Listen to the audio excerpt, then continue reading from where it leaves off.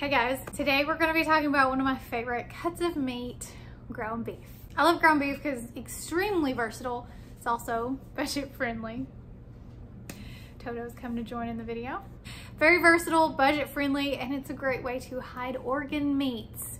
If you're someone who wants to integrate organ meats into your ketovore, carnivore diet, but you don't really love the taste, ground beef is a great way to hide it. He's just gonna rotate. He's gonna pop in and out of the video. Okay, he's gonna settle down now. If there are recipes, I will link them in the description and you can check them out yourself. There's a cat. The very first recipe is meatloaf. Loads of people have their own versions of meatloaf. I have my recipe. It's on my blog and on this YouTube channel. I'll link in the description. But mainly, the main difference between my meatloaf and I guess other people's is that I use pork panko in place of breadcrumbs, and also Parmesan cheese is a good alternative to breadcrumbs if you're someone who can eat dairy. If you're sensitive to pork, I know I get messages a lot.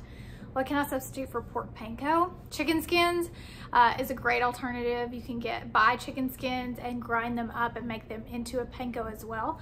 So that's another alternative to breadcrumbs. I also like to lay bacon on top of mine, which is very common in the ketovore, carnivore community to utilize bacon.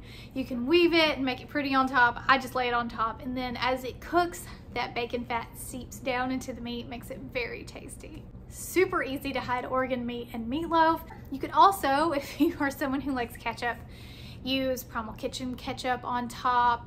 There are several low-carb, keto-friendly ketchups out there these days, so if you're someone who likes ketchup on their meatloaf, you can do that too.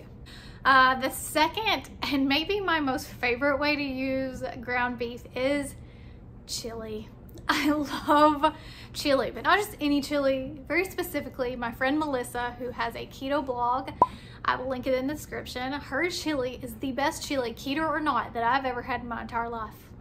And I eat it, if not monthly, every other week. It is that good. Now she has two different versions, so this is kind of a 2-for-1. All right, so she has the traditional chili, which is just ground beef and seasonings. It is delicious. She puts a fish sauce in there, which sounds crazy, but trust, it makes it. It makes it, gives it the umami flavoring. It's delicious. You make sure and get you a clean, low-carb, keto-friendly fish sauce because there are some bad ones out there, so get a good one. This is actually a 3-for-1, actually. So with that, I like to make chili dog bowls. I love chili dog bowls.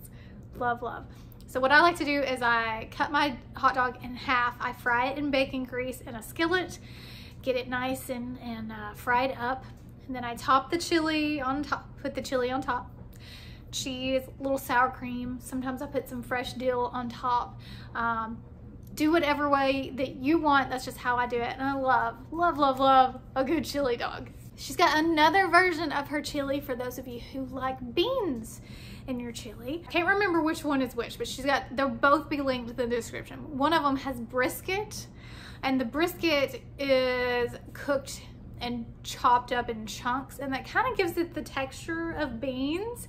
Either way, super meat friendly and delicious. I like both of them. And then another way to use ground beef, but also very similar, is to make chili meatballs. This is another Melissa recipe. So she takes her chili recipe, but she makes meatballs and then puts them into the chili. Very, very good, very tasty. The meatballs are huge, by the way. Super delicious. And I also put that on a chili dog as well. So it just depends on what chili I'm having for the week. Speaking of meatballs, she has an amazing, this is like a Melissa recipe video, but she has an amazing meatball recipe too. The meatballs are stuffed with cheese. They're huge. They're like super huge meatballs. And then you can put Rao's sauce, or you can make your own sauce. I think she has a recipe on there for spaghetti sauce as well. And so sometimes I'll say I'm having spaghetti, which is the next thing. And that just means I've made ground beef and I've seasoned it and I've put Rao's sauce in there. And so I'll have a bowl of spaghetti. Really, it's just spaghetti meat sauce, but it's super, super tasty. And then if you want to, you can make Maria's bread or indigo Neely. She also has a bread recipe that's keto carnivore friendly. And then you can make garlic bread to go with it. I miss garlic bread, I'm not even gonna lie. That's like one of my truly well-loved, missed carbaholic things, but there are super good alternatives out there, so check those out. The next thing I have on my list that is in rotation almost weekly is nacho bowl / taco bowl, depending on what you like. Now you can also make tacos and make taco shells out of cheese, or you can use folios. There's tons of different ways they can do that. You can also make enchiladas using egg life wraps. Unfortunately, I haven't written up my enchilada recipe yet, so taco bowl, nacho bowl, you're probably getting way more than 10 ground beef recipes in this video, just throwing it out there. So taco bowl, I just make ground beef, season it with nacho taco seasoning, put it in a bowl, top it with my favorite taco toppings: cheese, onions, tomato, avocado, guacamole, sour cream, whatever you want to throw on there. Nacho bowl. Then you can make tacos, like I said, with the cheese shells. Same thing, season up that ground beef, throw your toppings on top, have a lovely Taco Tuesday. Or you can even do enchiladas with the egg life wraps. Oh, and don't forget, if you are having a nacho bowl and you do want like the chip experience, carnivore crisps, the chicken breast, that's what I usually use for dipping in my cheese sauce, my salsa, my guacamole, is the chicken breast. I have a discount code. Put it on the screen. It's berry, and that'll get you a little bit off if you want to try the carnivore crisp chicken breast. Perfect for nachos. So there you go. There's your Mexican inspired ground beef recipes. So the next thing I've been doing here lately is empanadas. So I am half Puerto Rican, my dad's Puerto Rican. Empanadas is a thing that I just have missed very, very much, okay?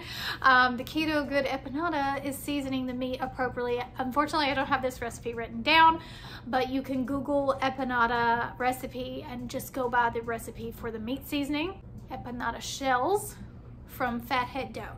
Fathead dough has been around a very long time, super easy to make. You can just Google how to make fathead dough. It's mozzarella cheese and a little almond flour and some cream cheese, and then I put it in, I have a mini pie maker, and I put it in there, and it makes a pretty decent empanada. Does it taste just like a regular, real empanada from my abuelita's house? No, it doesn't, but it does the job.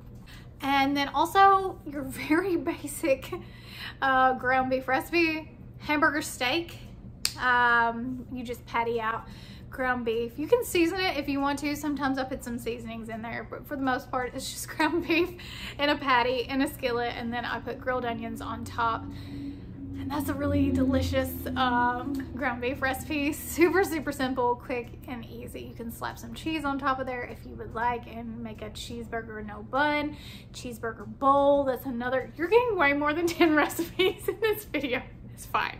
Lately, with my pregnancy, I've been craving Big Macs, which is crazy. I've never, ever been a Big Mac person, even back in the day, okay? But for some reason, I want a Big Mac. All right, and so it's super easy to make a Big Mac bowl. I'm pretty sure, I can't remember who it is, but somebody has a low carb version of the special sauce, which is really just like, basically, what is it? Thousand Island dressing, pickles, onions, lettuce, and a burger. And there you go, burger bowl, cheeseburger bowl, all right? And you can do that with any, you can just do a cheeseburger and your normal toppings, you know, burger without a bun, that type of thing. But oh my gosh, for some reason, the Big Mac is in here, it's in my brain. And then the very last thing is something I made on accident. And it's, well, I didn't actually make it. I made something very similar and it made me think about it. So Sloppy Joes, make those keto friendly very easily, because it's basically just ground beef, onions, green peppers, ketchup, and brown sugar. So instead of regular ketchup, you're going to use Primal Kitchen or another alternative, and brown sugar swerve, a little bit of Worcestershire sauce if you want, and it tastes just like a Sloppy Joe. Now, do you have a bun?